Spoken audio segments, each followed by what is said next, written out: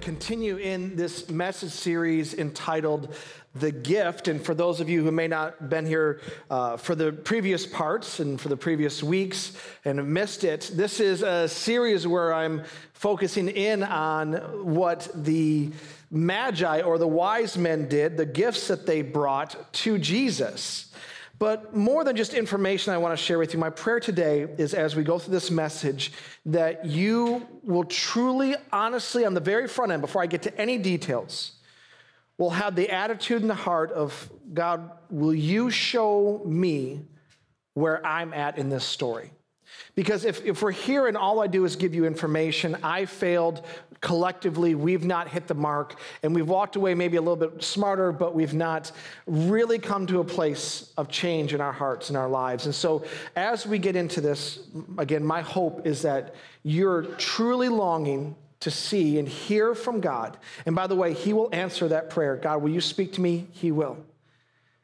That if you'll do that, that we'll leave this place with a better understanding of how we can more clearly and perfectly worship God in our imperfection. And so this is the gift, part number 3.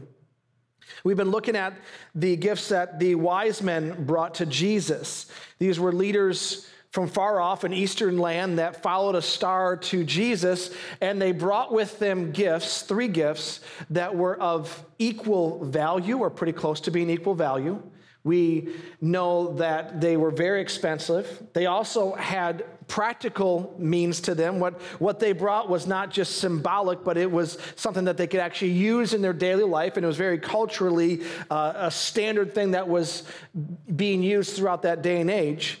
But more importantly, all of these gifts that were brought, they spiritually and prophetically pointed in the future to either who Jesus was or what he was going to do for us. And so the first gift that we talked about in part 1 is frankincense, which is scraped away from a tree. It's the resin of a tree, and it has a beautiful fragrance to it, very sweet smelling. And it's used in many different forms and for many different things. But what we know of through the Old Testament and the way that they primarily used frankincense, it was a liquid form. And they used it in burnt offerings and in the holy place as a fragrance. Kind of picture one of those candles, those oil dispersing candles or whatever it is that you put, those heaters, and it brings a beautiful scent and aroma into the room. You light the candle or you plug it in and it changes the environment. Well, that's what frankincense was, and it points to the worship that Jesus would receive and the worship that he deserves. And so Jesus is one to be worshiped. Last week we talked about myrrh. Myrrh, much like frankincense, comes from a tree, from the sap, but it's very different. It's not sweet smelling. It's kind of piney and a little bit bitter. And they use it, among many things, they use it for embalming bodies. And so by giving myrrh to Jesus, it was signifying that he would be our suffering servant, that one day he would die, he would be killed for us as a sacrifice so that we could experience eternal and true life. And so frankincense and myrrh worship and pointing to Jesus being our sacrifice. Today, we are looking at gold. Now, this one doesn't need a lot of explanation. Culturally, we understand what gold is. We know it's precious. We know it's, at times, it is scarce. And it's a metal that we have. Now, I have a bag here full of not real gold, but of fool's gold. I'm obviously not going to bring chunks of gold to church. A, I don't have the money, and B, I don't trust any of you. So, no. I leave my props up here in between services. I don't trust you guys. And I have no idea who's tampering with things. But when I got this in the mail, this fool's gold, I took a chunk of it, and I gave it to our worship leader's daughter. And she's just a sweetheart, and it's so cute. She's missing her 2 front teeth, so that's all she wants for Christmas. But I gave this to her because she loves stones. And I told her as I'm handing it, this is not real gold, it's fool's gold. Like right away, I was just going to burst her bubble. But you should have seen her eyes get so big. And she's like, it sparkles. She's just like mesmerized by it. Well, we may not all do that as kids, but we certainly do that as adults. We like the jewelry. We like when people give us stuff. Ladies, you like when guys go out and buy that for you, or you buy it for yourself. And so we know what gold is. We know, for the most part, it's not too much of an unknown factor like myrrh and frankincense is. But really, gold was royal, and gold was expensive, and therefore it was a gift fit for a king. And so as they gave this gift of gold, they were marking and declaring the kingship of Jesus Christ. 1 Timothy chapter 6, verse 15. For at just the right time, Christ will be revealed from heaven by the blessed and only Almighty God, the King of all kings and Lord of all lords. And so here is Jesus, who is coming supreme over all kings and over all lords. Gold represents and is a symbol of his kingship here on this earth, and really, for that matter, for eternity. So, in looking at this, still remembering the gold, the kingship of Jesus, there were several different responses, in fact, 4, that people had to the kingship of Jesus Christ. 4 responses, and I believe not only are we going to look at their response, but I believe this is how our response is often as well. And maybe you'll find yourself in 1 or 2 or all of these in your life. The first response to the kingship of Jesus was aggressive opposition. Aggressive opposition. King Herod, the ruler of the land at that day and age when Jesus was born, was very insecure. He was a sinner. He was worldly in every sense of the word, and so he did not like the idea of a king of all kings coming and usurping his authority. In his mind, the way kings work, kingships raised and fell, was you're king, you battle, and whoever wins takes the prize. You know, literally, like they didn't really have elections back in the day. It wasn't like it was popular vote or anything like that. It was do or die. And you have to fight for your kingdom. And everybody out there that's not with you is against you. And if you don't know where they're at, that means they're against you. And so King Herod is aggressively opposed to Jesus. Read here in Matthew chapter 2, verse 16 and 17. This is the part of the story where the wise men are now leaving Jesus, going back to their land. Because what happened was, as kings, the wise men, the magi, many know them as kings, before they went to go see Jesus, they first went to go speak to the king. It was a matter of honor. We're kings. We're in your kingdom. We're going to talk to the king. And they said, hey, we're here because we've been following this star. We are here to see this king, this savior of the world. And Herod didn't know anything about it. He's a little bit kicked back on his heels, and so he begins to say, like, well, what are you talking about? And they begin to explain it to him, and he says, well, hey, I don't know where he's at, because they were asking basically for directions. Do you know where Jesus is at? King Herod did not. So King Herod, thinking he's smart, said something along the lines of, well, why don't you go find them and come back and report to me so I can go find this king and worship him as well. That certainly was not his heart. But they perceived and they understood what the king was doing. They leave his presence to go find Jesus, and King Herod begins to pull in all of his leaders and scribes, trying to ask them, where is this child at, the one that would dethrone me? I want to find him, and I want to get rid of him. And they did not know. It says here in Matthew chapter 2, verse 16 and 17, this is after the wise men left, it says, Herod was furious when he realized that the wise men had outwitted him.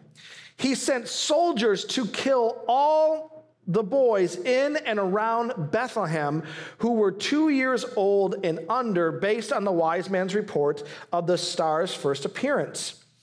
Herod's brutal action fulfilled what God had spoken through the prophet Jeremiah. That's speaking about Jeremiah chapter 31, verse 15.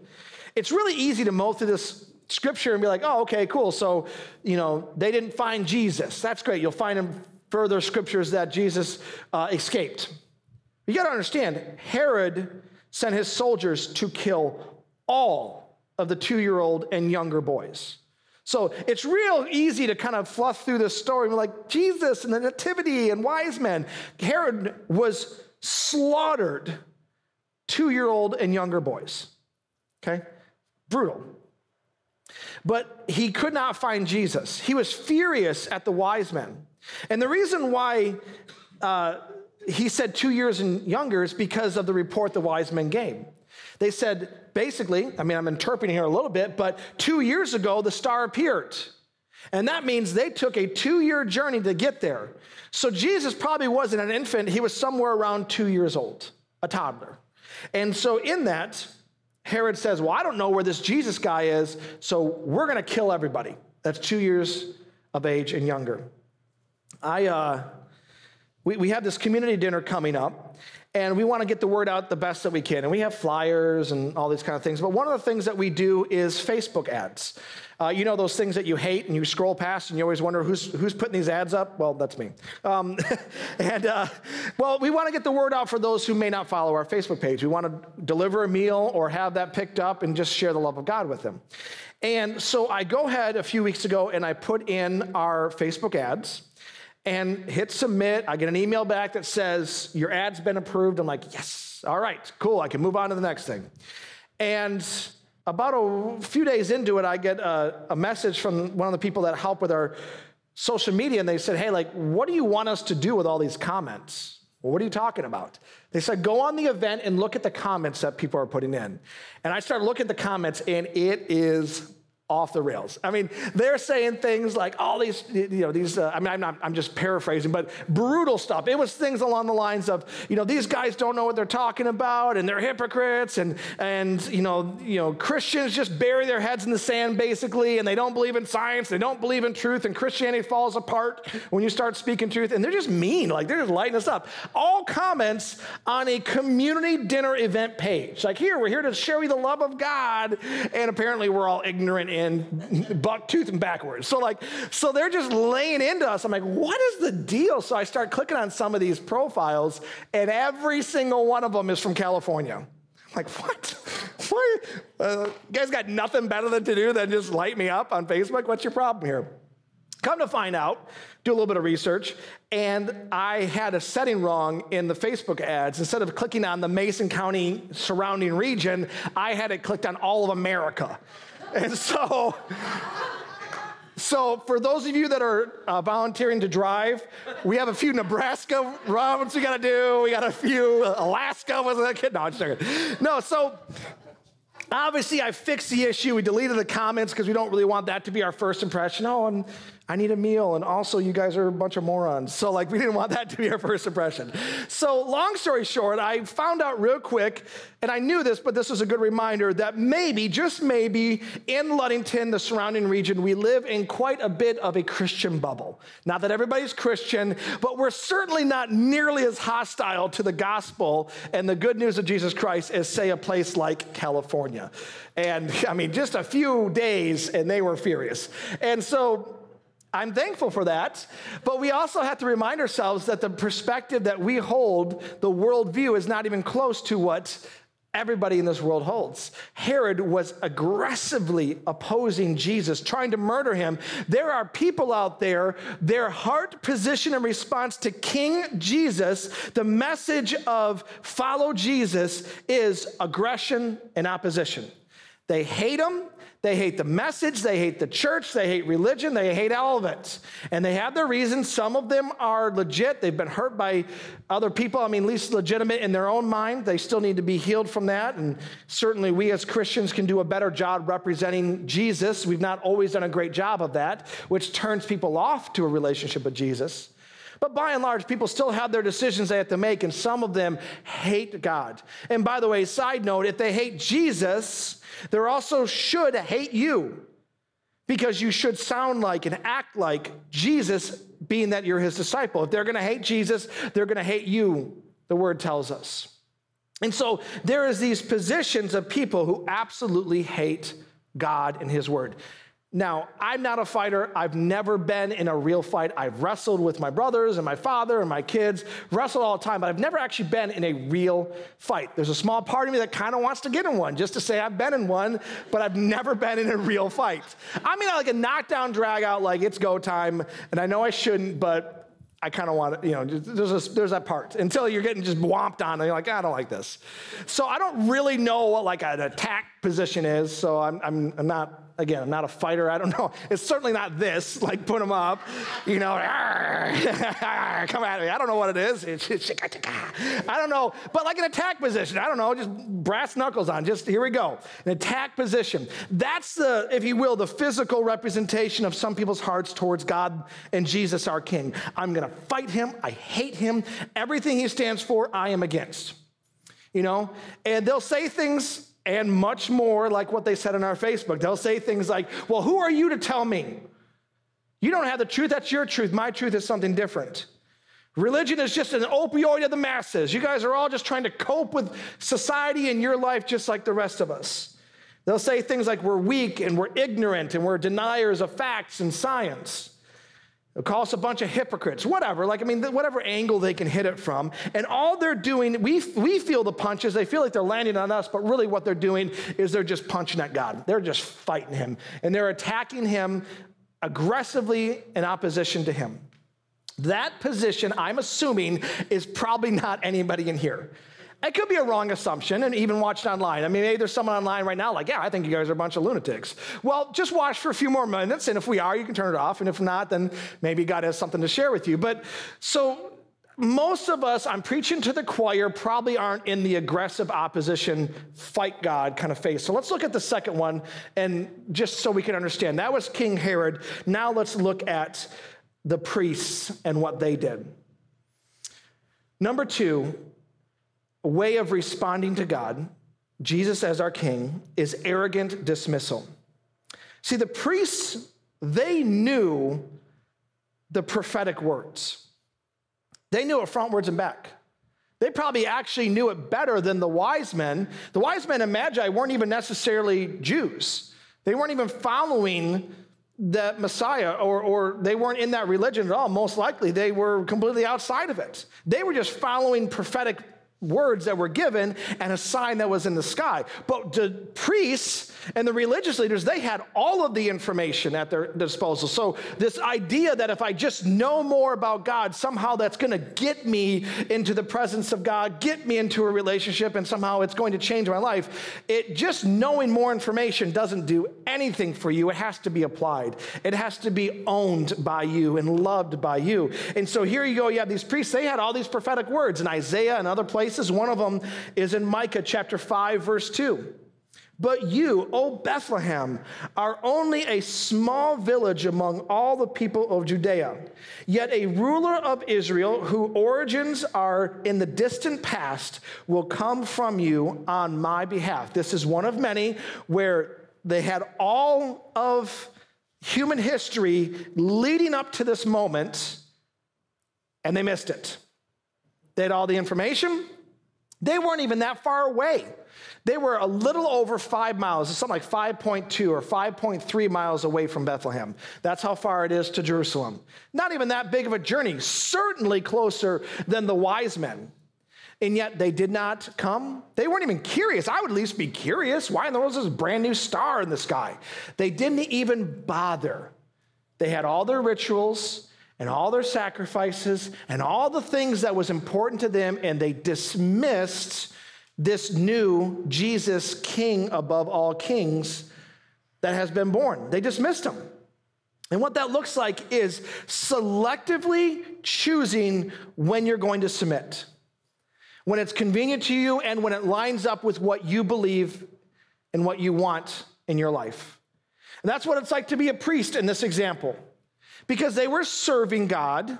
It's not like they didn't know who God was. It wasn't like they weren't in covenant with God. They were the people of God, Jews. They were there. But there was this part of them that because Jesus did not show up the way that they anticipated, in other words, what they believed, what they were longing for, because he did not show up like a prince riding on a white horse with a sword in his hand ready to destroy all the enemies of God. He didn't come in with all the power, the pomp, and the circumstance, and he didn't come in with an army.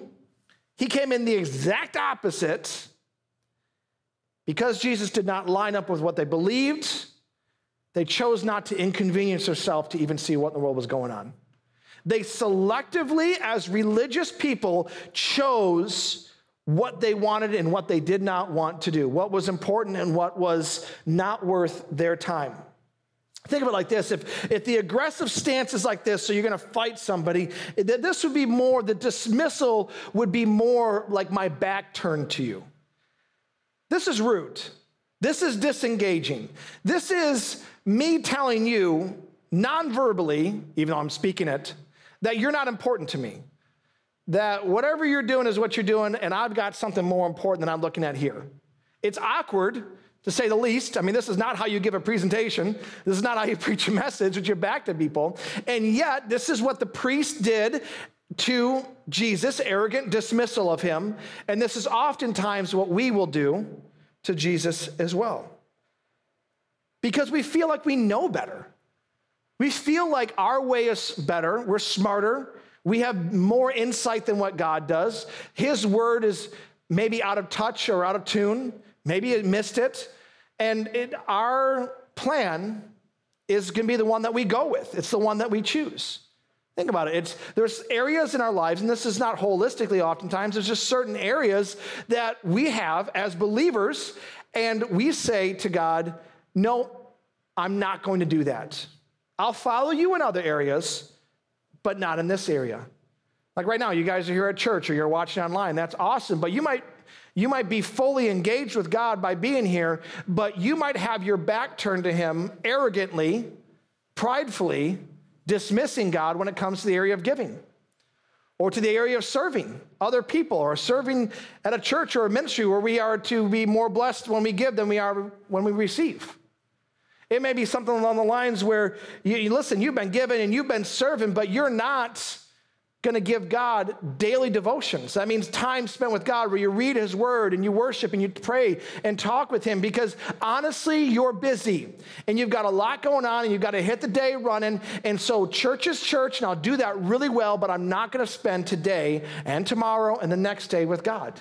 What you're doing is selectively choosing when you're going to accept God, church, and when you're going to turn your back on God and say no for daily devotions. The same thing with godly lifestyle and how you live your life. You can be spending every single moment with God in the presence of God all day long, but all of a sudden when you get around other people and they're pressuring you to do things that you shouldn't do or look at things or say things that you shouldn't say, and you go, you know what? Honestly, God, I like my friends. We have a good time together. We like to hang out. My coworkers, man, they're so funny. And all of a sudden we just turn our back like the priest. It's not convenient. You know, not right now, God. It's not for me. And you can lay it down any other way you want and for any other topic.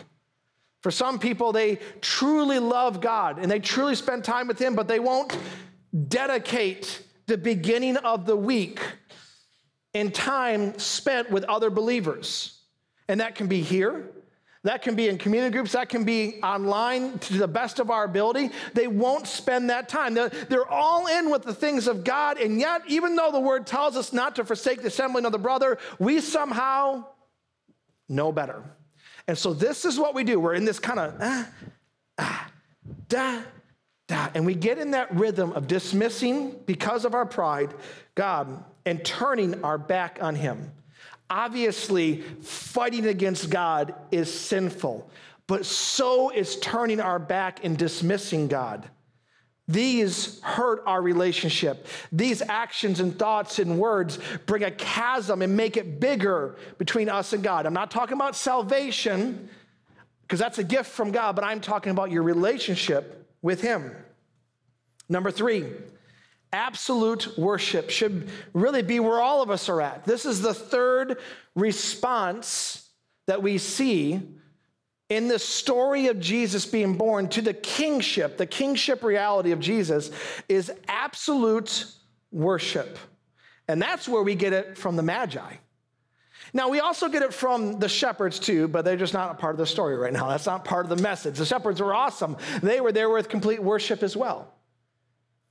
But the Magi, the focus of this story, they came and they did something that was terribly unexpected. Matthew chapter 2, verse 10 and 11, We read it today during worship, and we've read it every single week during this message series. But when they saw the star, they were filled with joy. They entered the house and saw the child with his mother Mary, and they bowed down and worshiped him. And they opened their treasure chests and gave him gifts of gold, frankincense, and myrrh. The gifts part is cool because it's something natural, and we can kind of attach our imagination to that. But we have to take a step back and realize the most important thing that happened in that moment. These kings, full of all the power and the influence, who in any circumstances could have just said, hey, let's just send the gold, frankincense, and myrrh. We'll FedEx it to Jesus. It'll get there. A nice card. I'll even sign it. I'll come up, it'll be nice and they'll appreciate it. These guys, they traveled 2 years, most scholars believe. 2 years from them, either traveled or were in the process of traveling. They saw the stars, they put it all together, they planned their trip, and they went off on the trip. 2 years to travel, and then probably most likely 1 to 2 years to travel back. So this is a multi-year commitment these guys did, while most likely on camels.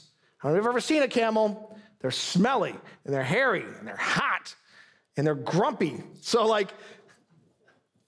I don't know what your drive into church was today, but I guarantee it was better than that. And so these kings get there, and they give their gifts, which is beautiful, and that's to be remembered. But then they do something which would never be expected. They bow down, most likely getting down. Remember, they have robes on. They have their royal garments. And they bow down before God. A toddler, remember. Not the beautiful baby that we remember in all our porcelain nativity scenes that sit on top of the bookshelf. This is most likely a 2-year-old toddler. He's all Jesus was fully God. You guys have to remember that. You got to loosen up a little bit. And he was fully human. And so Jesus is there as a 1-2-year-old toddler, and these kings are bowing down before him. And if you bow down, your crown's going to fall off. So they're taking their crown off to bow down. All symbolic, all beautiful, all important, because in doing so, they are lowering themselves, thereby elevating Jesus. Now, I filmed last week live at a barn where we had a bunch of sheep, had a fun time. It was freezing cold, but we had a great time. But like any barn, there is straw down, not because it looks good, but because there is mud and feces everywhere. And my shoes, they took one for the team, okay? That's all I gotta say. Davis, my video guy that was with us, he got out of the vehicle and he had trash bags over his boots. I was like, what are you doing? He's like, it's going to be bad. And eventually he took them off, but I understand why, because poor Davis, the intern, on Monday, he had to take all the equipment apart, all the cables, all the light stands, all the tripods, and wipe every single one of them down because there was sheep feces all over everything. You guys starting to get the picture? Yeah. These kings in the filth bowed down before Jesus, crowns removed, robes soaking in with what's on the ground. Because they were most likely in like a manger or a barn or a cave. We don't quite know what the structure was, but we know it was the place where animals were. They're in this. These robes are soaking it up, and they smell, and they're filthy. Can you imagine, and you could pick any country you want, could you imagine a king or a queen or a president or a ruler from anywhere coming together? That alone is pretty incredible. But coming together and sitting in an active barn, bowed down before a toddler, going, this is the one that has been prophesied of. This is the one that is going to be the king above all of us, including us kings. Unbelievable what took place. So respectfully, gold, frankincense, and myrrh was one of the cheapest acts of worship that these magi had and did for Jesus. And so that is the complete worship. That is the absolute surrender to Jesus.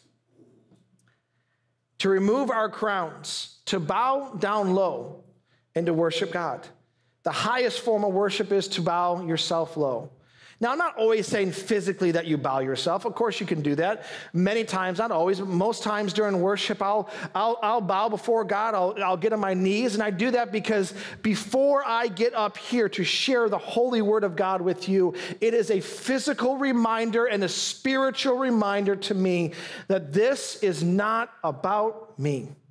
This is not about Radiant Church. It is not about the band. It is not about the live stream. This is all for you, Jesus. You receive the glory and honor. Amen? And so I'll physically do that during worship many times, but that's for me. It has nothing to do with you guys. It's only for me. It's between me and my Heavenly Father. And so I'm not saying that to have absolute worship of God that you physically have to bow down, although there's something very practical and also very spiritual about naturally doing what your heart condition is also doing, reflecting outwardly what's happening inwardly. But whether it be physically bowing or spiritually bowing before God, we need to be in absolute worship to God, crowns removed, humbled into the filth of ourselves, knowing that God is the one that raises us up. He is the one that's worthy of our life, of our praise, of the breath in our lungs, and our aspirations and our dreams should all belong to him. Amen. Jesus did not want to go to the cross the way that he did. He pleaded with God the Father, if there is any other way, let this cup pass from me, from other than being murdered the way that he was. But then he said, nonetheless, not my will, but yours be done. So even Jesus, while on this earth, submitted to God the Father. And so Jesus now, after being crucified and being raised from the dead, victorious over death, hell, and the grave, Jesus is now seated at the right hand of God the Father. For the rest of eternity, we'll have all of us, the elders, all of us as spirit beings, the creatures, all angels in heaven for the rest of eternity, bow down continually in the throne room of heaven in praise and worship, singing, holy, holy, holy is the Lord God Almighty, who was and is to come. Amen, right? So there's this rhythm to this thing where we had better figure it out here on this short wisp of a life that we have now of what it means to fully be abandoned in worship towards Jesus, because that's all we're going to be doing in heaven. So you better figure it out now, or at least start kind of liking to worshiping God now, because if you don't like it, you're going to hate heaven. Now, it's a joke, but you know what I'm saying? Like, guys, this life that we have, it's but a vapor, the word tells us, compared to eternity. And so that complete surrender and worship towards God, that means whatever you say, God, I will do it immediately, and I will do it fully. I've heard it said this way, that delayed obedience is disobedience. Delayed obedience, so in other words, God tells you to do it, and you're like, I'm not sure, and you just wait for a while, and you still do it. That's still disobedience. It's still a measure of sin. And so I worship you, I surrender, I give you reverence immediately and fully. Now, none of us live that life perfectly. There's not a human being on this earth that has ever, for their entire existence, spiritually lived in this posture towards God. We make mistakes, we mess up, we get distracted. Just like last week, we are like sheep wandering around, just trying to figure things out. It happens. But there is the grace of God for us, that if we will humble ourselves, crown off, bow before the Lord spiritually, if we will humble ourselves, let go of our pride and say, Jesus, I'm sorry. I have been disobedient. I have been sinful.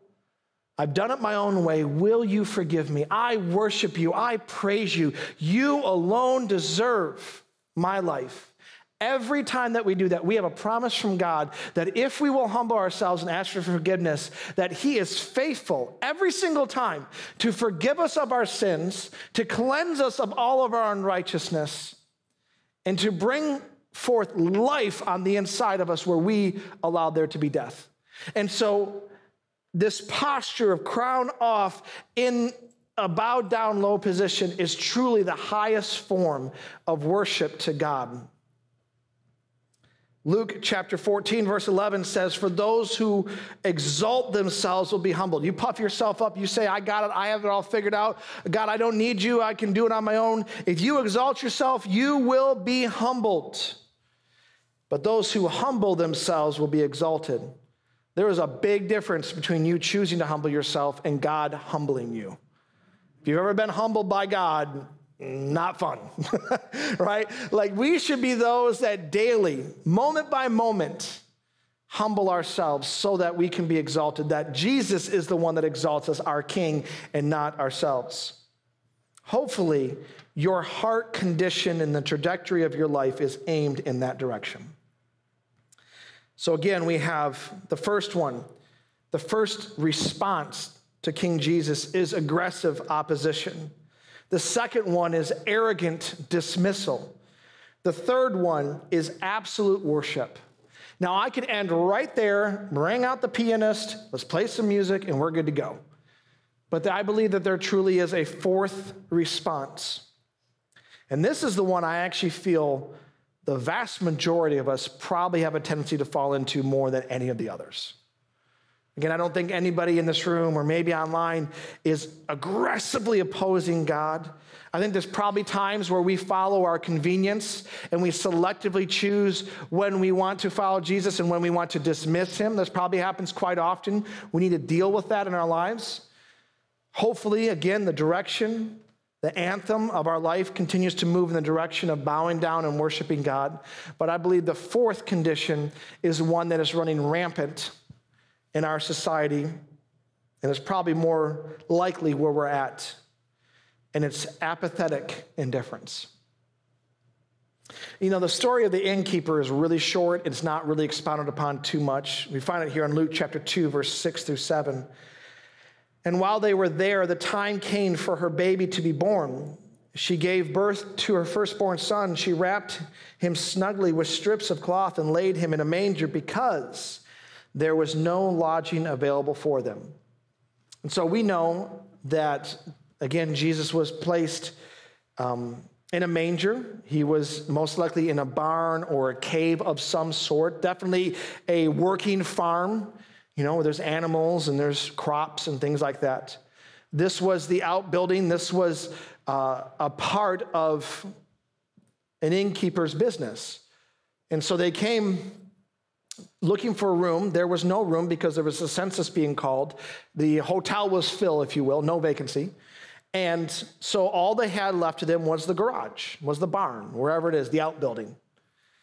By the way, side note, that's not a great Yelp review if you are a bed and breakfast owner. We're the ones that denied the birth of our Savior, Jesus Christ. 1 star. Like, you know, you don't want that Yelp review.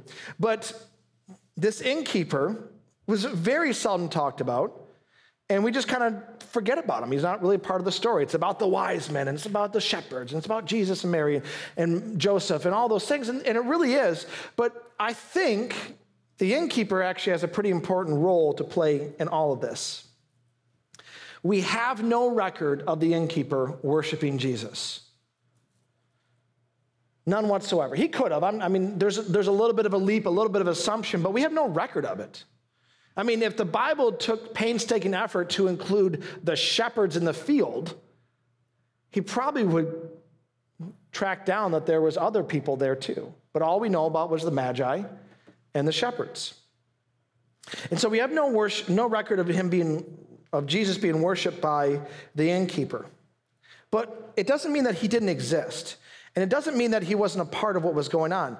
Remember, the innkeeper, while there was no room for them in their business, which I understand, they were full, you know, when he said, you can go and use my barn, you can use the outbuilding here, this was an active farm. This is an active lifestyle. This is their income. It wasn't just a random building that they had. And so this innkeeper probably was exposed and in the presence of Jesus and around him and Mary and Joseph multiple times a day. You know, you go out there to feed the cows and the sheep and to clean up and to give water, and you're doing all the good things that you should be doing because you have these animals and you have this building, so you got to keep it up. And here you go. You just got this child that was born, in a feeding trough, most likely, wrapped up in strips of cloth. He was around Jesus quite a bit. And yet, we have no record of him worshiping. I mean, what a beautiful story to say that the social outcasts, the shepherds were brought into Jesus. The kings were brought into Jesus. Business owners were brought to Jesus. But there's no record of him doing that.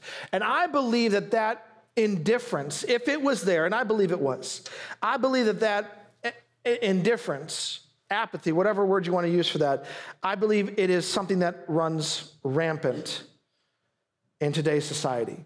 And this next part that I'm going to say might be offensive because what we're dealing with in reality right now, but just hear my heart on it. It's not offensive. I believe that apathy and indifference towards Jesus, our King, is a pandemic in the American Christian church. And I use that with a lot of sensitivity, knowing that a pandemic that we're in right now, a natural one, a pandemic is spread out of control. It is something that ruins lives. It kills people. A pandemic is not what you want to be in. And yet, I believe spiritually, the American church is probably more like the innkeeper, apathetic and indifferent towards Jesus, our King, than probably any other person involved in this story. Because it's out of control. Our lives are, for the most part, so good and at least comfortable enough where we haven't been pushed into a place of action that we can take or leave Jesus. He's a good add-on accessory. And so the physical position is not an attack. It's not dismissal. It's not bowing before Jesus. But the position of that is, I would say, honestly, probably sideways. Jesus, I know you're there. I have peripheral vision. I can see all of you guys. I know you're there. I'm aware of it. I'm a Christian. I'm a believer. I love you, Jesus. I follow you. But I'm still following my direction. You're there. I'm not blind, but you're not my focus. It's this giving someone the cold shoulder. It's this indifference. I'm not against you. I'm not dismissing you like you don't know what you're talking about, God. I'm not worshiping you. I'm just kind of existing with you. It's a meh kind of response to Jesus. This sideways interaction with him. And it looks different for different people. And so this certainly is not an exhaustive list. This is just how I've been at times. Where I go to church, so I can see God. I go to church, but I have no expectation whatsoever of God moving. I just showed up, did my thing, checked the box, listened to the worship, jetted out. No desire, no prayer, no intention of God, meet me in this place. This is holy ground. God, I desire for your power and your presence to be made known in my life, for you to change me so that I can go and change the world for you. We just walk in, walk out, and don't expect anything from God. Again, I know you're there, but you're just not my priority. You're not my focus. You're a part of my life. For some of us, it looks like the fact that we own a Bible or Bibles that are mostly unread and collecting dust. Again, I got a Bible. I'm not against you. I don't hate you. I'm not dismissing you, God, but I've got some more important things over here. I don't have time for this. I got time for my life. I don't got time for this. Could look like you only pray to God in times of deep distress or trouble. The only time that you ever reach out to God is when everything is falling apart and the wheels are coming off your life. And certainly he hears that prayer. He cares about you. He loves you. He bottles up all your tears, the word tells us, and he numbers every hair on your head. Yes, guys, he knows how to subtract. So as the years go on, I'm fine. This ain't going anywhere. But so I got a rock solid hairline. So it's okay to pray to God in times of need. Like, you don't have to feel like you can't do that. But if that's the only time that we talk to God, the only time that we fellowship with him and meet with him and worship him is when we just want to get something from him, that's just saying, God, listen, I have my life. When things get real bad, I'll turn over here real quick. But honestly, this is kind of where I'm going to invest my time and my energy is right over here. I love you, but I really love that. It might look different for you. People close to you at work, friends, family members, who literally would have a hard time believing that you're a follower of Jesus. Maybe they don't even know that you're a Christian. Why? Because you've kept it to yourself. You don't talk about it. It's not important. Or possibly the way that you live your life is the exact opposite of the way a Christian should live their life, and therefore your actions undermine what you say you believe. Either way, if there's people around you that are either struggling to know that you're a Christian to begin with, or they're struggling to understand how you're any different than the rest of the world that doesn't know Jesus, that's a problem. It's like, I've got the name badge. I'm a Christian. I checked the box on the census. I got it. But I'm not going to tell people about you, Jesus, because I'm honestly a little bit ashamed. They might reject me. They might think I'm crazy. They might be from California. Like, I'm here, but not fully here. You guys are tracking with me. You show up to church or to community groups or events to receive from God. God, I need to be filled up, which is great. It's beautiful. But you never get to the point where you pour out of the abundance of your heart to other people. You've freely received, now you should freely give. Again, God, I just give it all to me. My pocket's right here. Fill my pocket up. Give me everything you got. But I'm going to spend it all over here. I'm going to invest my life, my talent, my treasure, and my time over here, but I want you to keep filling me up. So it may be those, it may be something completely different in your life, but I truly believe the sideways, apathetic indifference towards God is, like the innkeeper, is probably more reality of where we're really at, oftentimes. Maybe I'm speaking for myself. Maybe this is hitting you smack dab square in the eyes. So what kind of king is this? We have this gold that represents the kingship of God here on this earth. So what kind of king is Jesus? Because our response to that question matters greatly. How do we handle the presence of the King in our midst? Remember that Jesus did not come like anybody expected. There was zero anticipation for how he came into this world. Now, if people were paying attention to the prophetic words, they would have understood that actually the way he came lines 100% up with what was told about him. But what they wanted was what every other kingdom had: a ruler, a victor, a champion, someone that would destroy enemies and build kingdoms, natural ones here on this earth. That's what they wanted. And so when Jesus came in a very unexpected way, what kind of king is this? A king that is born out of wedlock, a king that is poor, comes from no means, no influence whatsoever. A king who had to grow up in a very normal, subpar kind of life and environment in town, who had to learn how to have any skills and any trades from his stepfather. His parents weren't even, he didn't even have full mom, full dad. He had a stepdad. What kind of king comes here on this earth to be laughed and ridiculed at?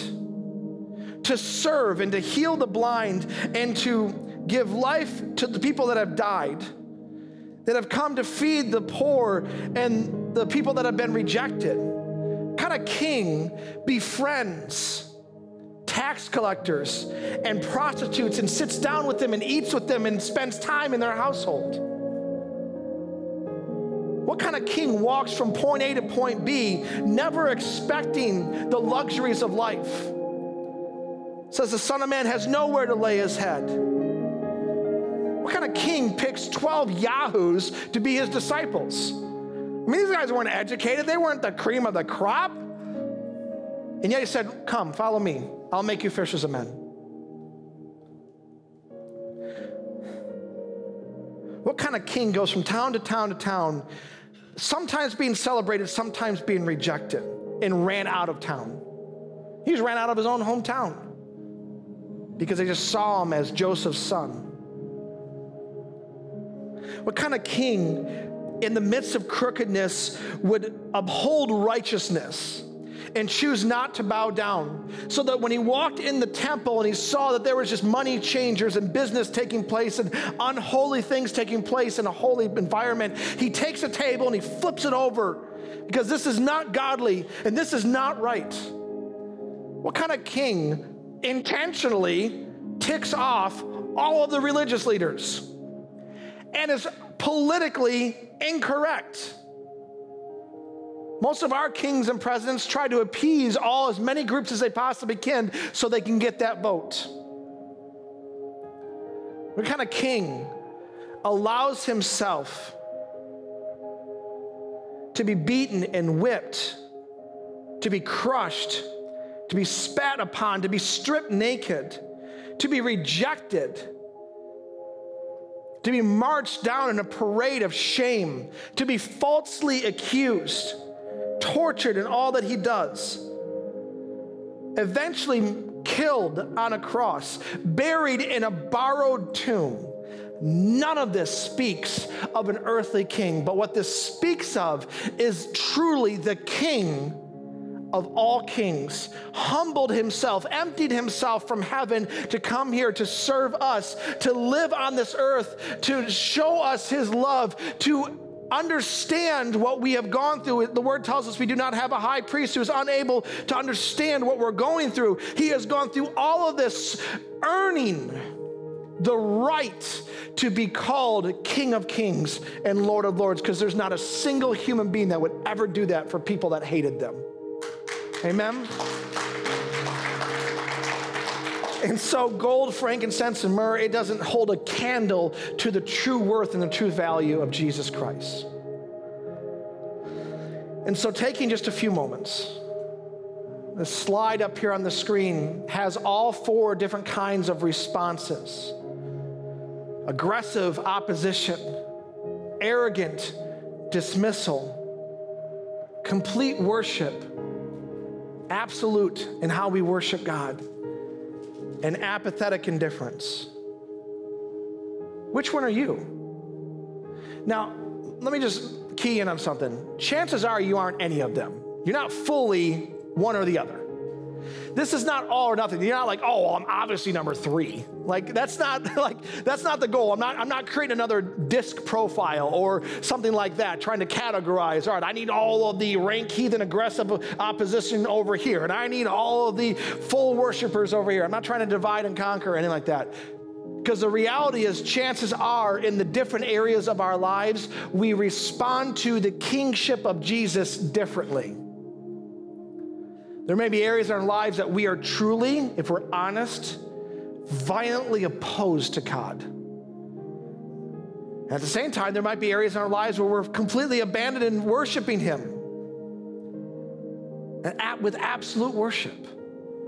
Areas in our life where we're indifferent and apathetic towards Jesus. Area in our life where we just dismiss what his word says. Because it's usually not all or nothing. But the reality is if we're doing anything other than absolute worship and bowing down before Jesus, those areas are sinful. And so with no one looking around, every eye closed, I want to take just a moment. And I want you to do the vulnerable thing. And this is not at all for me, this is for you, between you and God, and ask the Holy Spirit, if he's not done so already, to reveal to you what area, where you're at in these responses to Jesus. It may not be an audible voice. It might just be like God connecting the dots, like, oh, he's talking about this. Oh, you're definitely this way when it comes to this area of your life. I'm going to stop talking because I want you to legitimately ask God, and I want you to hear from God.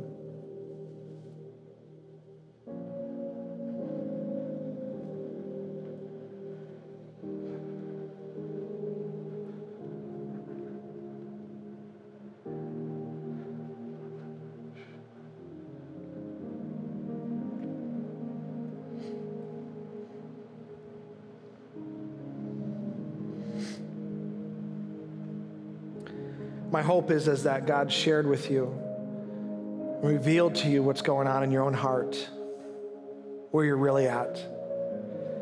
If you don't feel like you've gotten that, it's okay. You haven't missed God. He'll speak to you. Trust me, that is a prayer that he answers.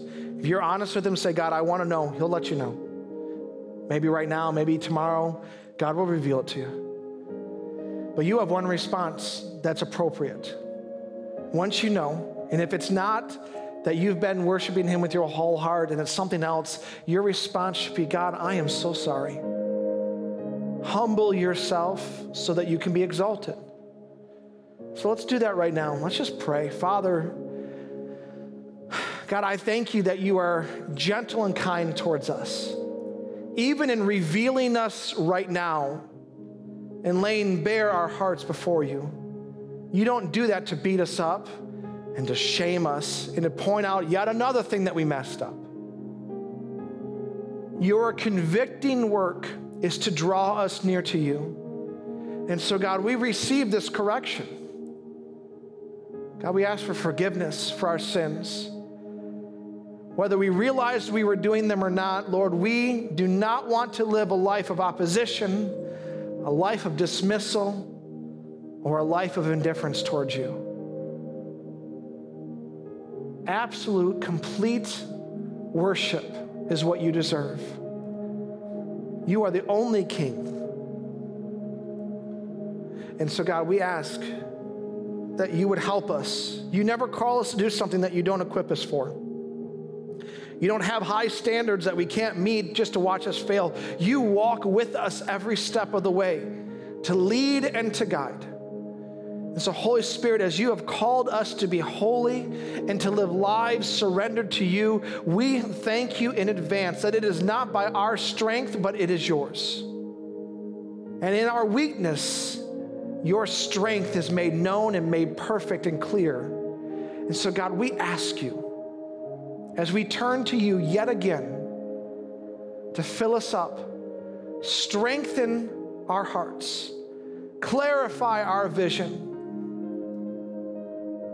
And God, would you refine our resolve towards you? We thank you for your love, your grace, and your mercy in our lives. Undeserved and yet freely given. We give you the honor and praise. In Jesus' mighty name, amen. Guys, listen, the thing I love about this is God doesn't force us to jump through a bunch of hoops to come back to him. You may have spent years running from God, but in an instant you can be back in full grace and full relationship with him. That's what I love about God. If you spend a year and a half running from him, he doesn't require a year and a half plus 1 day of you surrendering for him to accept you back. We have confidence that if we ask for forgiveness, that our Father has heard us, that we have been forgiven because of the sacrifice of Jesus. So that means if you ask for forgiveness, you are walking out of this room today completely forgiven of your past, forgiven of your sin, and you are walking out under the mercy and the grace of God. I love that. I love that. One thing real quick before you go. We have, not this next Sunday coming up, but the following Sunday, the last Sunday in December, our water baptisms as a part of our Elevate worship service. Water baptism, for those of you who may not know, is what we are called to do as our next step after becoming saved. Now, ideally, it should happen right away. You get saved, you go get baptized, but sometimes we insert a bunch of time into there. When life happens, disobedience happens, whatever. And so this is your next opportunity to get baptized. And for those of you who have never been baptized, literally, you have no excuse at this point. It's time to get baptized. Because if you choose not to, you're walking in disobedience to God's word.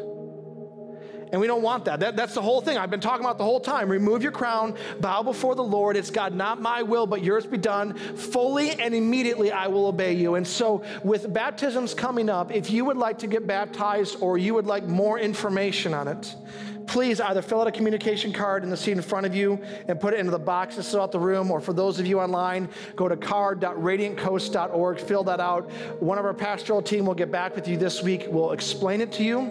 Make sure you feel comfortable with your decision. And what this means is you're just taking your next step of obedience. As someone that gets baptized, you're identifying with the death, the burial, and the resurrection of Jesus. You are proclaiming to your church family, and really for that matter, the world around you, that you are saved, you are set free, and you're a follower and disciple of Jesus, and you are making this thing public. And so if you've never done that, or if you've done it but you didn't understand why you're doing it, or a bunch of things happen and you just feel it's time for you to get baptized again, now is the time to do it. Now is the time for obedience. And so please, would you consider signing up for that and allowing God to move through you as you are obedient to him?